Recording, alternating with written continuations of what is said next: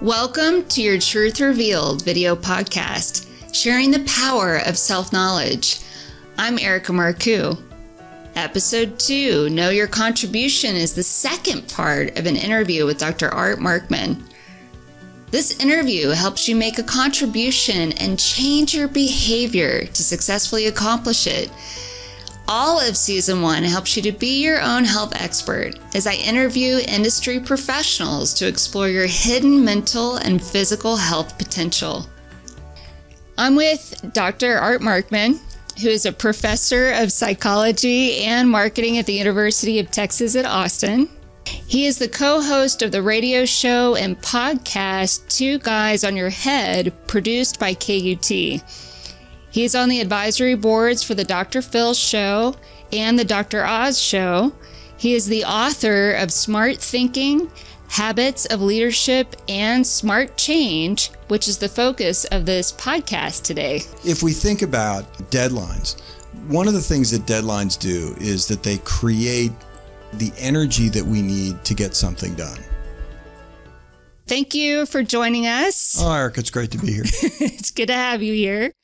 The primary reason I want to have this interview is to help people make a contribution and change their behavior in order to accomplish it. Goals, allow yourself the flexibility to change them. We often set unrealistic expectations for the achievement that we make on the road toward making a contribution. Yeah. How do we even know when we're sitting back and making our New Year's resolutions or contributions if they are even realistic?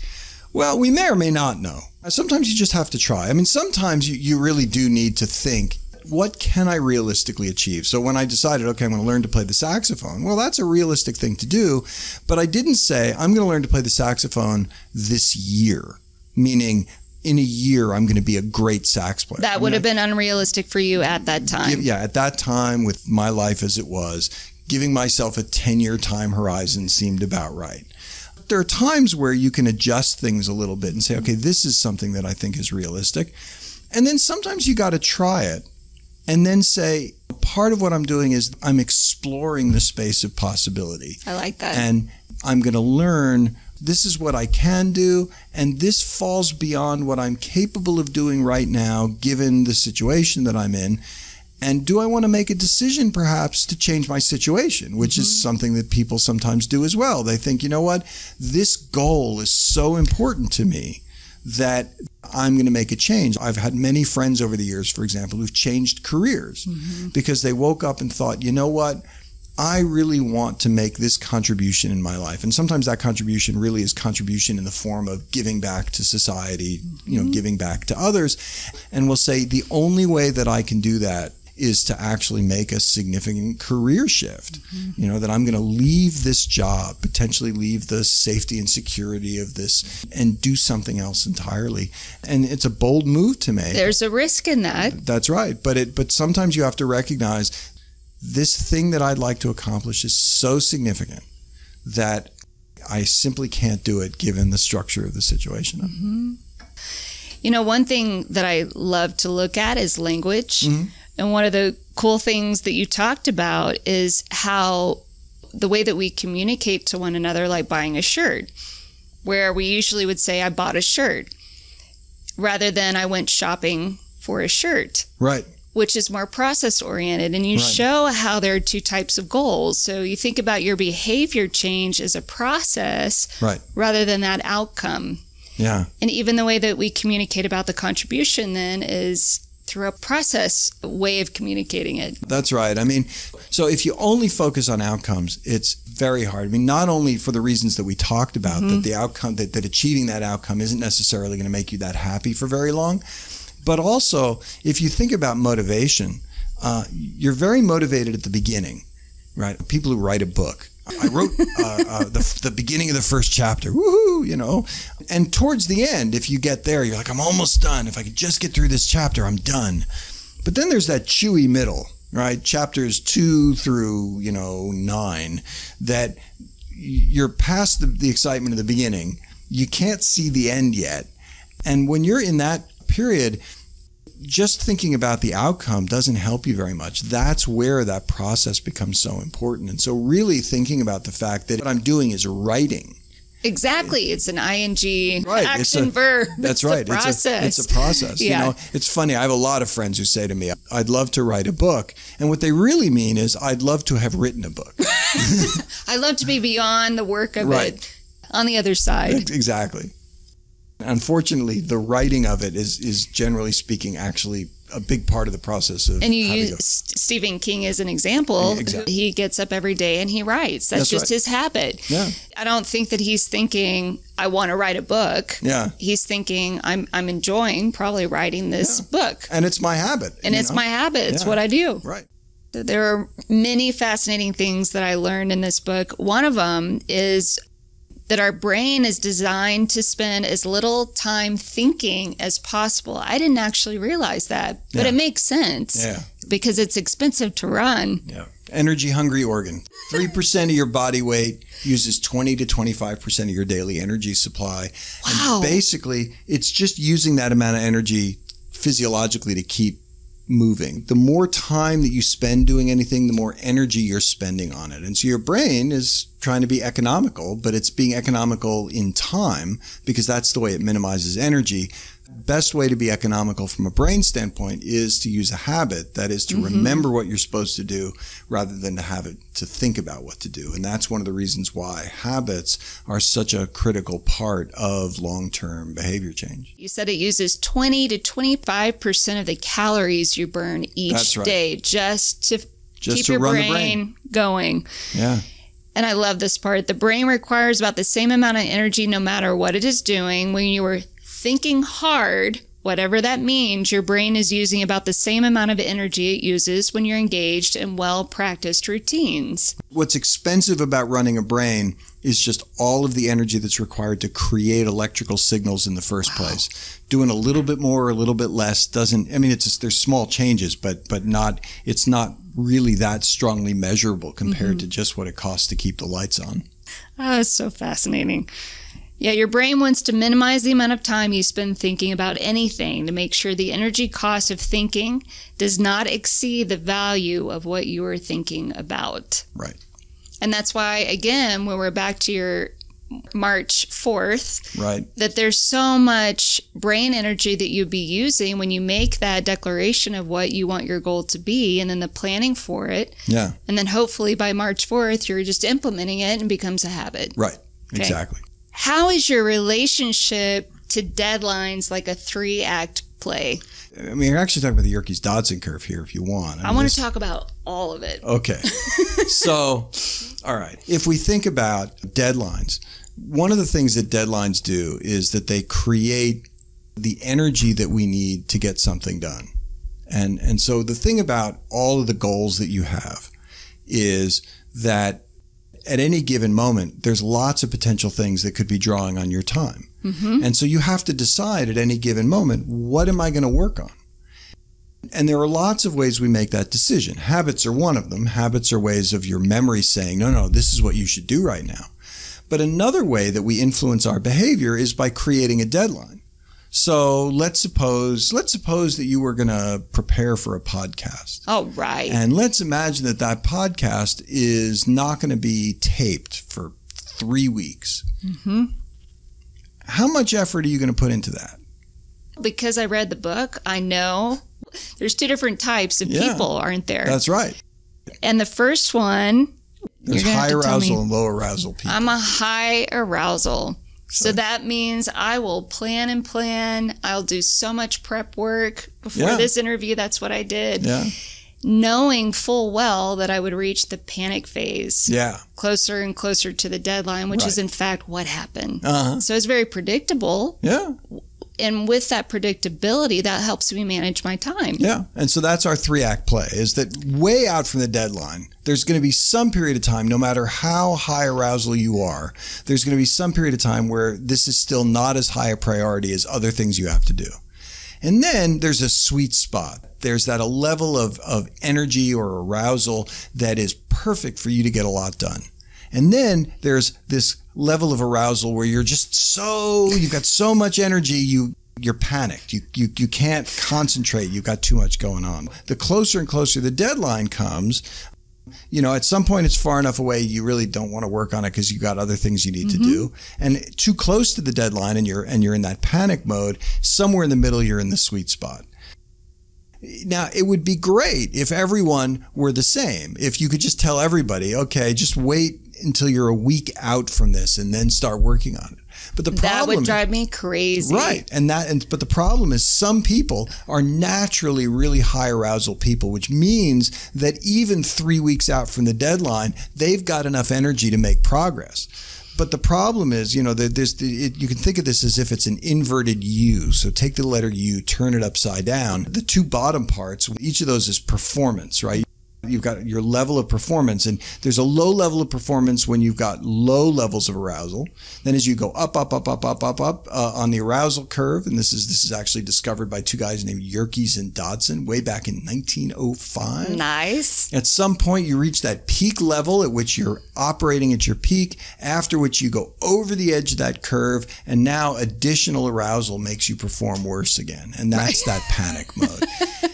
And the problem is if you're a very high arousal person, you can be really far away from the deadline and still be at that peak. And now, even a week out from the deadline, you just can't work anymore. And so for people like that, you've actually got to start way in advance. Whereas there are other people we know who are low arousal people. I like to say that they need to have a small thermonuclear device detonated underneath their chair before they can get anything done. So that's my daughter. Yeah. She and I are opposite, which makes life a little more challenging. That's right. And it's particularly challenging if you're a high arousal parent, parenting a low arousal child, where you're like, how could you not have started this yet? And they're like, whatever.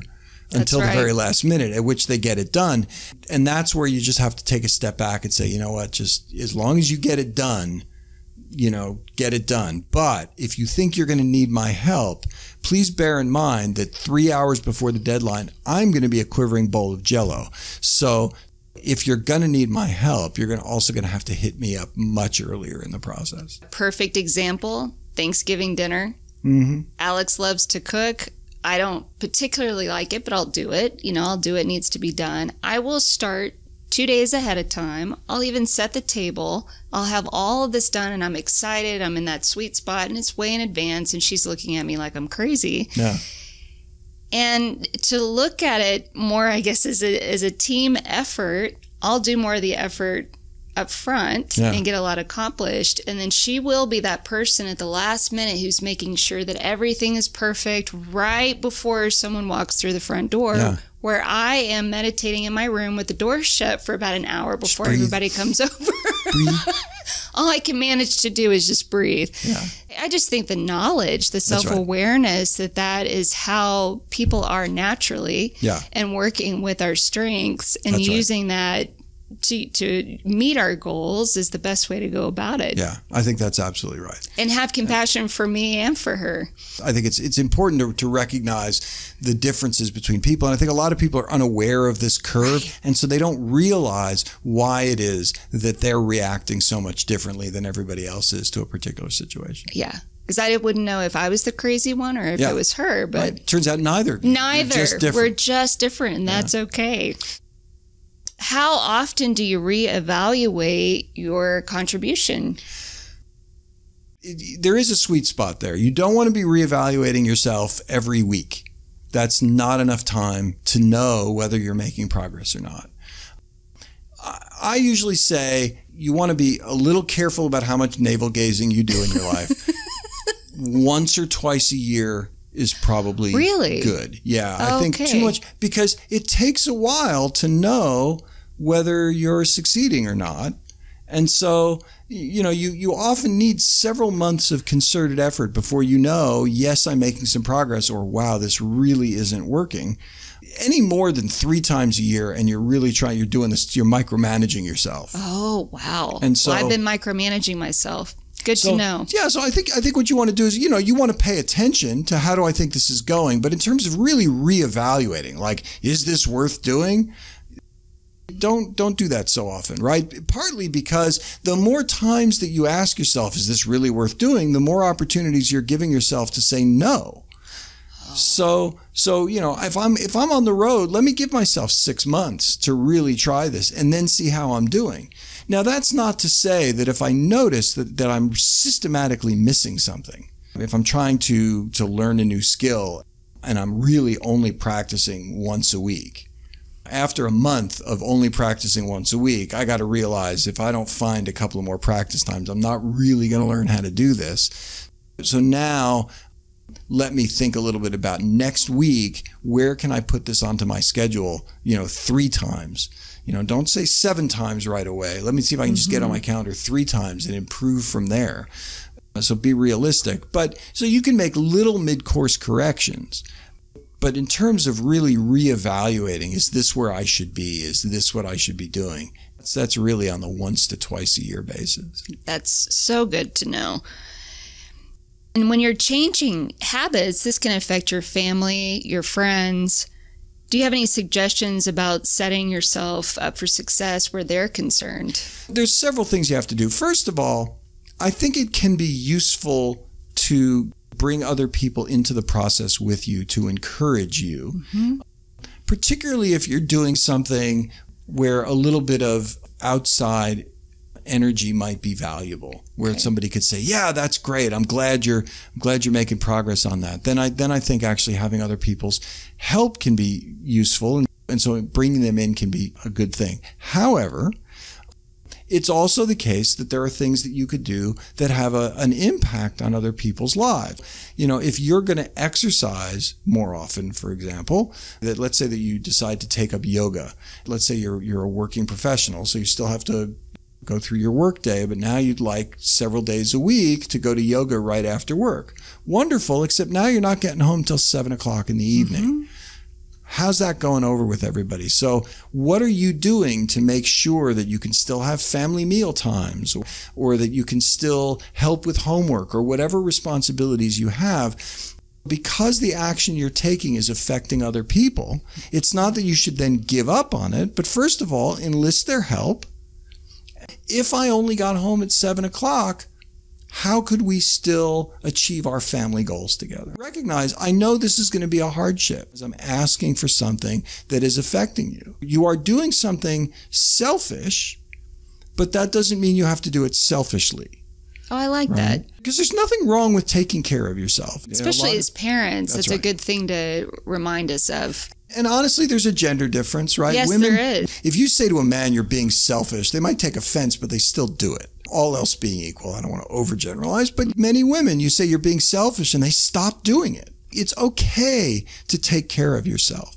And actually, serving as an example for your child, you have to take care of yourself first before you can really take care of anybody else. That's right. You can't be effective in helping anyone else if you're not in a good place. That's right. I so appreciate your time. And I love your book, and you have several more out there, and there's lots of ways to get to find you. What's the best way for people to find you? I'm pretty active on social media. I'm on Facebook and LinkedIn and Twitter and even on Instagram. I write pretty regularly for Psychology Today, for Fast Company, for Harvard Business Review.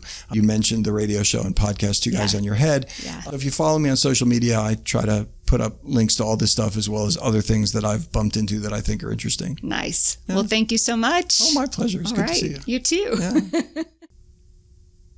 Our featured product for this episode is Designs for Health 14-Day Detox.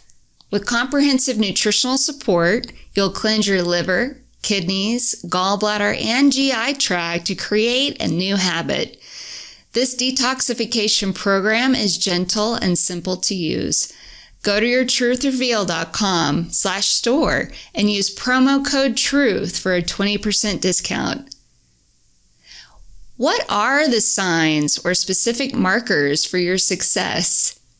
I invite you to post your answer in the comments below. There are also great resources in the description. Episode 3 is titled Know Your Neurotransmitters with Pam Malcolm-Hemley. Please subscribe and click on the bell so you'll know when the next episode is available. For more learning, download your free worksheet at yourtruthreveal.com. Thank you for watching. I'm Erika Marcoux.